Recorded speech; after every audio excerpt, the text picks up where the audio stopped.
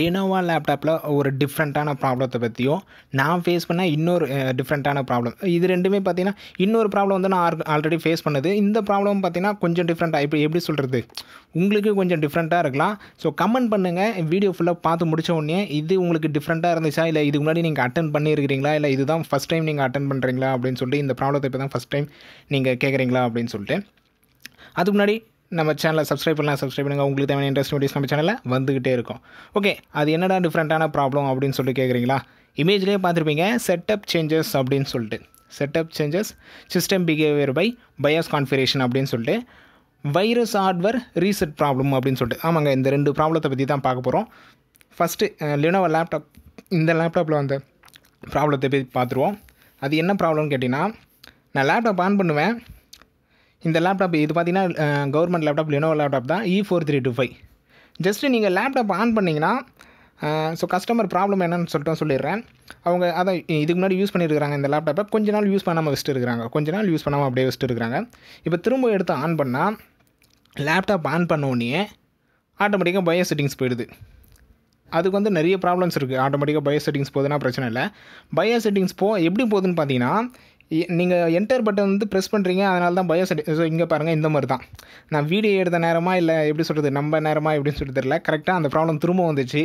Video எடுக்கிறது கரெக்டாக இருந்தது. இந்த ப்ராப்ளம் தான் இது. நீங்கள் ஜஸ்ட்டு லேப்டாப் ஆன் பண்ண உடனே ஆட்டோமேட்டிக்காக இப்படி வந்துடுது நம்மளுக்கு செட்டிங்ஸ். நான் எந்த ஒரு பட்டனும் ப்ரெஸ் பண்ணல, எந்த ஒரு ஆக்ஷனும் எடுக்கல. நீங்கள் just laptop power button on பண்ணால் போதும், ஆட்டோமேட்டிக்காக பயோஸ் செட்டிங்ஸ் போயிடுது. செட்டப் சேஞ்சஸ் பை இதேமாரி ஒரு எரரும் வந்துடுது. நம்மளுக்கு டேரெக்டாக பயோஸ் செட்டிங்ஸ் போகுதுன்னா அது வேறு ப்ராப்ளம். இந்த AHCI அது இன்னும் ஒரு சில ப்ராப்ளம்ஸ் இருக்குது. அந்த செட்டிங்ஸ் சேஞ்ச் பண்ணால் போதும் உங்களுக்கு ஆட்டோமேட்டிக்காக OSக்குள்ளே போயிடும்.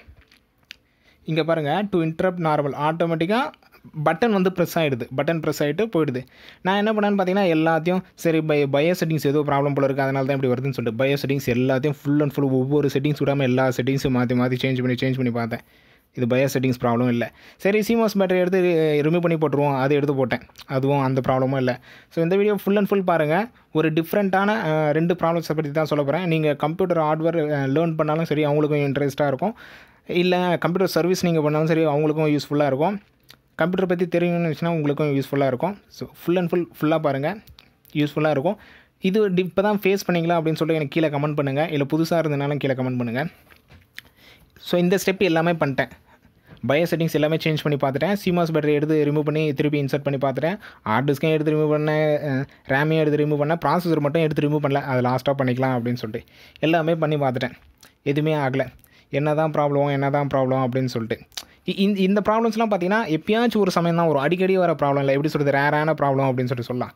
சரி, கடைசியாக என்ன பண்ணேன், இருக்கிறது கீபோர்டு தான். ஆட்டோமேட்டிக்காக கீபோர்டு ப்ராப்ளமாக கூட இருக்கலாமே, கன்ஃபார்ம்லாம் கெஸ் பண்ணல, இருக்கலாமே அப்படின்னு சொல்லிட்டு என்ன பண்ணேன், கீபோர்டை ரிமூவ் பண்ணிட்டு எக்ஸ்டர்னல் கீபோர்டு போட்டேன். அழகாக ஒர்க் ஆகிடுச்சு. என்ன தான் ப்ராப்ளம் கேட்டிங்கன்னா, கீபோர்டு தான் ப்ராப்ளம், வேறு எதுவுமே இல்லை. எப்படி பாருங்களேன், எப்படி சொல்கிறது, சின்ன ப்ராப்ளம் தான் நம்மளுக்கு சுற்றி வளைச்சி கொண்டு வரும். இதுதான் ப்ராப்ளம் அப்படின்னு சொல்லிட்டு கண்டுபிடிக்கிறதுக்கு இந்த வீடியோ போட்டதுக்கான காரணமே அதான். சின்ன ப்ராப்ளமாக தான் இருக்கும், நம்மளுக்கு அப்படியே எப்படி சொல்கிறது சுற்றி எல்லாம். இதுவே நீங்கள் அடிக்கடி ஃபேஸ் பண்ணியிருந்தால் இந்த ப்ராப்ளம் வந்து ஈஸியாக ஃபைன் பண்ணிடலாம். இதுதான் ப்ராப்ளம் அப்படின்னு சொல்லிட்டு தூக்கி போட்டு போய்கிட்டே இருக்கலாம். பட் ரேராக ஃபேஸ் பண்ணுறதுனால, இந்த மாதிரி ப்ராப்ளம்ஸ்லாம் பார்த்தீங்கன்னா ரேராக ஃபேஸ் பண்ணுறதுனால நம்மள உடனே கண்டுபிடிக்க முடியாது. இதுதான் இங்கே ஒரு ப்ராப்ளம். என்ன ப்ராப்ளம்னு பார்த்தீங்கன்னா, கீபோர்டு ப்ராப்ளம். கீபோர்டில் என்டர் பட்டன் வந்து ஆட்டோமேட்டிக்காக ப்ரெஸ் ஆகிடுது. கீபோர்டு ப்ராப்ளம்னால எக்கச்சக்கமான ப்ராப்ளம்ஸ் வரும். இதுக்கு முன்னாடி கூட ஒரு கீபோர்டு ப்ராப்ளம் திருத்தி போட்டுருவேன், செக் பண்ணி பாருங்கள். கவர்மெண்ட் லேப்டாப்பில் கீபோர்டு ப்ராப்ளம் கீபோர்டு டிஸ்அசம்பிள் பற்றி நம்ம சேனலில் இருக்கும், எக்கச்சக்கமான வீடியோஸ் இருக்கும். ஹார்ட்வேர் ரிலேட்டடாக நீங்கள் கம்ப்யூட்டர் சர்வீஸ் பண்ணுறீங்களா, கண்டிப்பாக நம்ம சேனல் உங்களுக்கு யூஸ்ஃபுல்லாக இருக்கும். கம்ப்யூட்டர் சயின்ஸ் படிக்கலாம், நம்ம சேனல் கண்டிப்பாக யூஸ்ஃபுல்லாக இருக்கும். கம்ப்யூட்டர் ஹார்ட்வேர் வந்து கற்றுக்கணும்னு நினச்சிங்களா, நம்ம சேனல் கண்டிப்பாக யூஸ்ஃபுல்லாக இருக்கும். ஓகே வாங்க, இதுதான் ப்ராப்ளம். நம்ம என்னென்னமோ ப்ராப்ளம் கடைசியில் பார்த்தா கீபோர்டு தான் ப்ராப்ளம். கீபோர்டை டிஸ்கனெக்ட் பண்ணிட்டேன், எக்ஸ்டர்னல் கீபோர்டு கனெக்ட் பண்ணிட்டேன். இப்போ அந்த ப்ராப்ளம் வந்து சால்வ் ஆகிடுச்சு. இல்லை, இப்போ இது என்ன தான் சொல்யூஷன் பார்த்தீங்கன்னா, ப்ராப்ளம் என்னென்னு பார்த்தீங்கன்னா, கீபோர்டு ப்ராப்ளம்.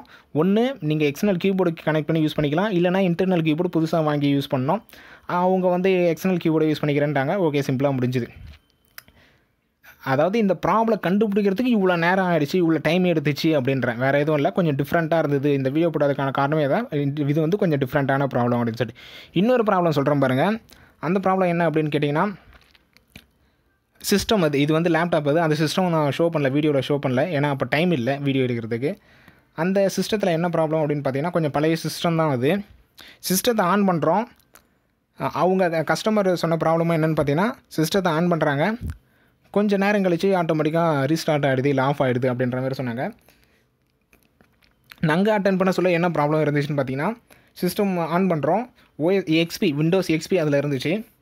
ஓஎஸ்குள்ளே போகுது, அதாவது லோகோலாம் வந்து டெஸ்க்டாப் வந்துடுது, டெஸ்க்டாப் வந்து ரீஃப்ரெஷ் ஆகுது, நம்மளுக்கு நார்மலுக்கு வருது, பூட்டு எல்லாமே முடிஞ்சு நார்மல் ஸ்டேஜுக்கு வருது. நம்ம ரீஃப்ரெஷ் பண்ணுறதுக்கோ இல்லை விண்டோஸ் உள்ளே போகிறதுக்கோ டெஸ்க்டாப் போகிறது உடனே ரீஸ்டார்ட் ஆகிடுது சிஸ்டம்.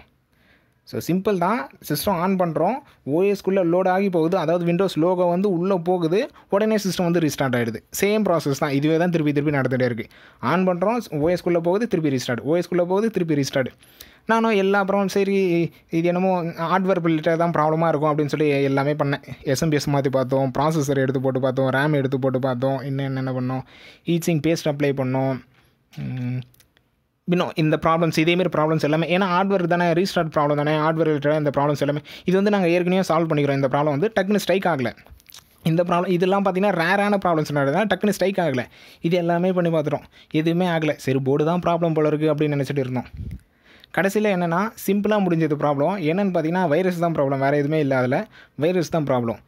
எப்படி virus full and full just அந்த ஹார்ட் டிஸ்கை எடுத்துட்டோம், ஹார்ட் டிஸ்கை எடுத்து எக்ஸ்டர்னலில் போட்டு ஸ்கேன் பண்ணோம், எக்ஸ்டர்னல் கேசிங்கில் போட்டு ஸ்கேன் பண்ணோம். ஃபுல் அண்ட் ஃபுல் வைரஸ் அது.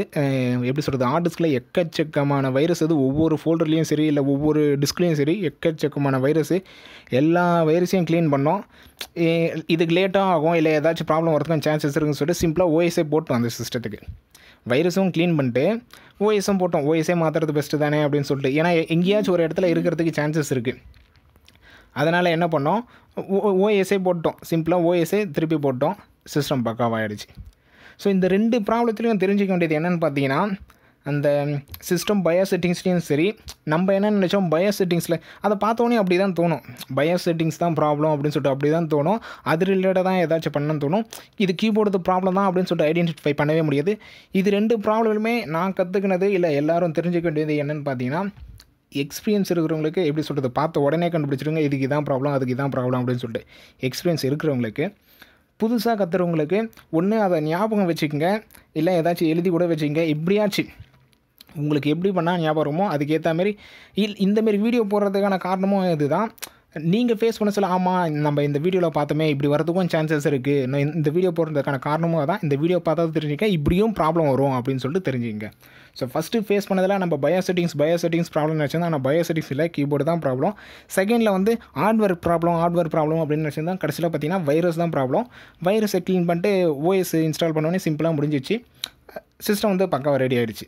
ஹார்ட்வேர்லாம் ப்ராப்ளம் இல்லை, வைரஸ் தான் ப்ராப்ளம் அதில். ஸோ இந்த 2 ப்ராப்ளம் பற்றி டிஃப்ரெண்ட்டாக இருந்துச்சா இல்லை நீங்கள் ஆல்ரெடி ஃபேஸ் பண்ணியிருந்தாலும் கீழே கமெண்ட் பண்ணுங்கள், இல்லை இது டிஃப்ரெண்ட்டாக இருந்துச்சு அப்படின்னாலும் கீழே கமெண்ட் பண்ணுங்கள். அடுத்த ஒரு நல்ல வீடியோவில் பார்க்கலாம். இந்த வீடியோ பிடிச்சிருந்தால் லைக் பண்ணுங்கள், உங்கள் ஃப்ரெண்ட்ஸுக்கு ஷேர் பண்ணுங்கள், அவங்களும் தெரிஞ்சுக்கிட்டோம். தேங்க்யூ.